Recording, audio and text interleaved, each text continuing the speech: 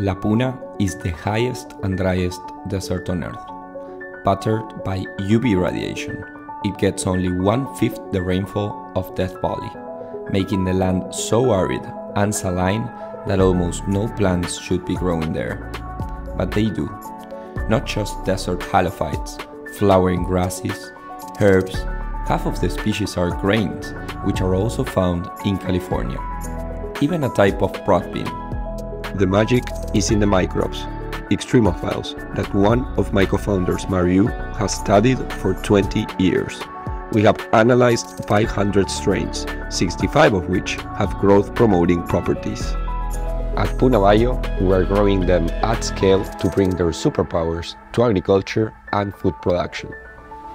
Our first products are seed treatments using 2 strains. We've already treated 1,100 tons of seeds, and during IndieBio, we've been getting our second year of field data from 20,000 acres of trials in Latin America. We have 40 different customers who collectively operate 2 million acres. In soybean, the biggest crop in the Americas, our growth increase doubled the gains that are claimed by competitors. In corn and in wheat, we're not only targeting yield increases, but also fertilizer reduction of up to 30%. In the US, we're working with Farmer Business Network and Intent, where we just planted 700 acres of soybeans in 10 trials across 7 states. What farmers really care about is consistency, what they call win rate.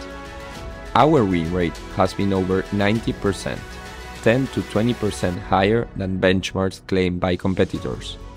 This is because our extremophiles stick to their roots, forming a biofilm, a mechanism they learned to survive in La Puna.